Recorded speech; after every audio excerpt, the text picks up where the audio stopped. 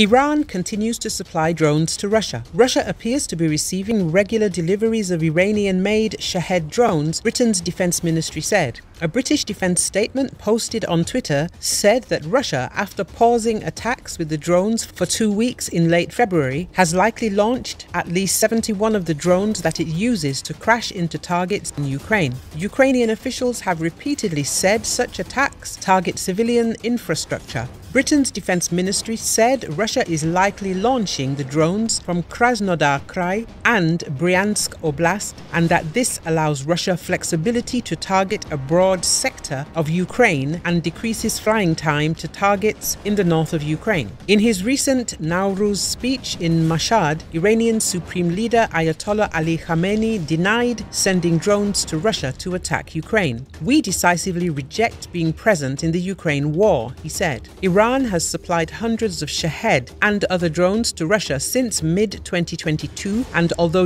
Ukraine is capable of shooting down most of the slow-moving UAVs, Russia relies on the Iranian weapon to swarm Ukraine's air defenses. The United States and its European allies have imposed a series of sanctions on Iranian individuals and companies involved with the drone program and shipments of the weapon to Russia. They have also warned Tehran that one of the conditions to restart nuclear talks is ending its weapons supplies to Russia.